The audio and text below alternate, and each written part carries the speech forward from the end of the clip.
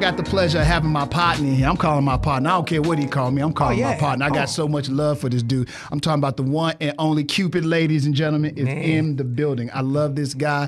When I walked away from radio for a little bit, we had a great conversation on the podcast. But now I'm back over here doing this right here. Man. You got a whole bunch of stuff that you're doing. Life changes. It's funny because he here on the Monday like, Hatta, we need to go and do this because the cape done came off. You know I'm not Cupid now. Oh yeah. Kids is out there like, where's daddy? Monday through Wednesday. Yeah, it's regular guy time. It's daddy time, and I got to get back to it. So with that being said, how has the balance been going with family and I don't want to call it a resurrection of Cupid, but man, you kind of can. But you hot on these streets, son. Yeah. Like the song just came out last year, this month. Man, it's good, man. You know, I think all of the things that I went through before, like as far as like shuffle and not balancing it, is why my life was so crazy. So once I understood how to balance it, you know, take time out for them kids, take time out for the wife, take time out for my friends, take time out for the career. It all makes sense now. You know, fortunately, I got a good foundation, which is the Cupid Shuffle. And fortunately, I say the times the internet plus line dancing is equal just this big old, like you say, resurrection. Like everybody wants to line dance. Everybody wants to dance. And all those songs that I put out all of those years have like resurfaced through TikTok and Instagram, and man, now it is crazy. It's crazy. You know what I love though? You embraced it. We had this conversation before too. Y'all can go back and look at but I love the way you decided. You know what? If they said that I'm going to be the king of this line dance thing, I'm gonna embrace it and run with it. And it seems like, to me, I could be wrong. After you said I'm embracing it, and I asked you before we even started recording. The first 10 years of doing what you did, the last 10 years, you like, nah, since COVID, bro, it's been crazy. Yeah. So what was it that made you embrace and say, I'm okay with this now? What did you go through to get to that embracing point? Oh, it was a bunch of stuff, man. It was that time I was on The Voice, which was crazy, kind of like just really trying to prove to people I could do Southern Soul or do R&B. And those were things that I did to get me to the point of Cupid Shuffle. But once, like, you know, I had that conversation with my boy out in Dallas, man, we chopped it up. And then, you know, even like your podcast, because your podcast really allowed me to air out a lot of stuff that I wanted to say. Like I can say it to my homeboys and we talk all the time about it. But to kind of like a person who don't know nothing about it and to be able to, you ask me those questions and to air it out really was like, I had a chance to watch that again and again, to recap and look at it and be like, man, just stay in your lane. And then after COVID, man, once I dropped Flex and I could see it, because Shuffle, we couldn't see it. It was like, woke up one morning, got a record deal, we in all these places, we don't know what's going on, we enjoying the whole situation, of course. Right. It's 2007. Yeah. We on the road, you know, with B2K, and we on the road with Chris Brown and stuff. It's crazy.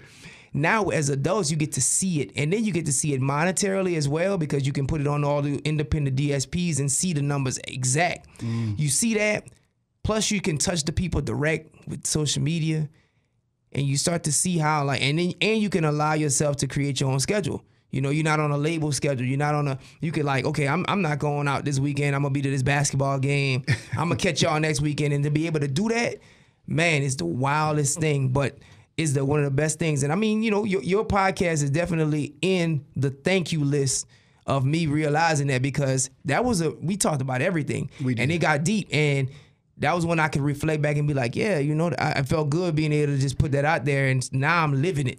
You know what I'm saying? So that you know, shout out to you, and man, shout out to everybody. Shout out to you, man, because that was it was definitely a different time for me. I was still doing the podcast, but trying to figure out what I wanted to be when I grow up, because at that point I didn't really, you know, you do this for so long, but you do it because that's what you learned to do. Yeah. And when I stepped away from it, I thought that I didn't want to do it no more. I'm like, that was it. I had a great run. It was, you know, there's nothing to do to cap that. But coming back is, oh, well, if you can help people, maybe that's the way to truly cap it. You know, not just helping yourself. Man, look, you got to realize, you got to understand, it was not even just the podcast. It was the cover that you posted that really hit me the hardest. It was like Cupid Shuffle is like the Cupid Shuffle, the king of Cupid Shuffle. the king basically saying like when I looked at it, I was like, this is something. I even took the picture and reposted it. Oh yeah, I do remember that. Yeah. And it was like, this could be a thing. You know what I'm saying? Like you know, because the industry, like, think about it, man. All these award shows, everything that goes on all over, right? Yes, sir. They downplayed the line dance stuff. They cut any line dance, it's the electric slide. But when them crowds not jumping, and when y'all all in them little bougie little balls and galas y'all be at, and nobody moving, what's your go-to? So you got to start looking at that and giving it's Cupid. So you got to start making that a thing and not just making it like, oh, it just, you know what I'm saying? Right. And when you posted that up, I looked at it as like a marquee. Like, this could be something on the Image Awards or the BET Awards, like a tribute to this line dance thing, because it's so important. So again, bro, it was bigger than the interview. It was like the way it was put out, and it made me realize that this could really be something that could be, you know, how sometimes like you build a mock-up or something in order for you to actually like create it later on. You kind of build like a little model. That was the model, bro. And after that, I was like, man, look, line dance king. Well, I appreciate you. I think it's awesome to watch what you're going through all the time, because it seems like every week now you hit them with another one. People will take your songs now and they make their own. Yeah. So you don't even really have to help them. We were just talking when you came in here, you had to, back in the days, you had to show them the new one. Now, by the time you arrive, everybody doing it instead with you. You're like, oh, damn, we have to go through the teaching process? No, okay, that's what we doing. This is what we doing it. But you said you got some other stuff that you've been working on. I don't know if you're able to talk about some of those deals, but you got some stuff in the pipeline that's coming that we'll be seeing soon. I got some great stuff, man, bro. As a matter of fact, like, so me and my bro, Mr. Fat, man, we've been sitting down just putting our formula together, because we really got a formula of how we do it. Flex is doing well. Flex is a couple of million streams away from going gold independently, which is a blessing, man. We got another record called The Cookout that on the remix we have Mr. Fat and Level on the remix, which is it's climbing up right through the pipeline of how we ran all the other ones. I just did a little partnership situation where I got a country record coming out called the Down South Shuffle, produced by Go Grizzly. And that's coming out on the 27th of March. And then after that, we got about 3 or 4 more line dances popping up for every different kind of situation you could think about, man. So, like, we not letting it die. Like, that was one of the, not to say letting it die, but one of the big things that I did not do with Atlantic, which I wasn't allowed to do, was I didn't have a second single, because I wasn't allowed to be able to create the music that got me the deal. So, you know, it was Cupid Shuffle forever. Like, oh, man, you one-hit wonder guy.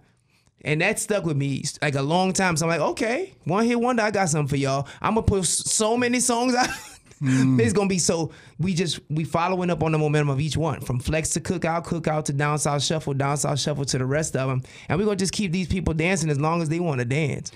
Cupid, all this is on your own label? How are you situated doing that? Yeah, man. So we have Genius Level Music and TOC Music partnership, and we just doing it independent. Together. Yeah, we're doing it together, man. Because, you know, he produced. Yeah, I know you don't want to, but just at least just come over here and show your face right quick, because you part of the whole thing as well.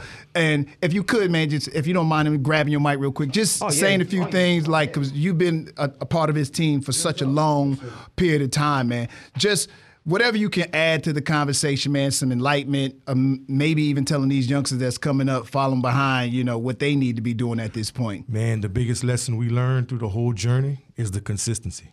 Yes, sir. The consistency matters the most over opinions, over suggestions, over professional opinions, because believe it or not, sometimes these industry folks get it wrong. You know, and I'm not saying it in a negative way. No, I dig it, but they don't just like to say sometimes they're so used to their business model and their projection on how hit records work. And like me and him talk about all the time, a lot of them operate from the top of the machine, and we're down there on the concrete.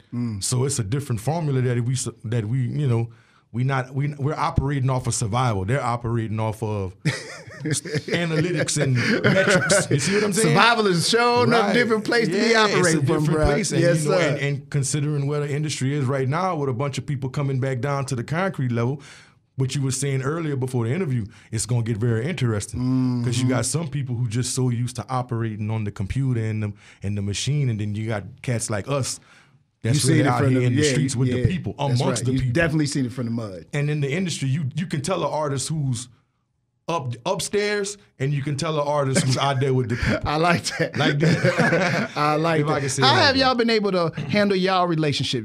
A lot of times relationships don't survive. You understand what I'm man. saying? You know, oh, you did this and you making that and da-da-da-da-da. right. And I You're hate right. your guts now. You're right. We had a lot of adversity, bro. Like, especially with Shuffle, because we didn't know. Like, I didn't know what a publishing was. I didn't know what did? Oh, wow. I an didn't know that. ASCAP or BMI. When I was doing Shuffle, I was just doing shows. He's been more educated with it, man. And so at the beginning, there was a lot we didn't know.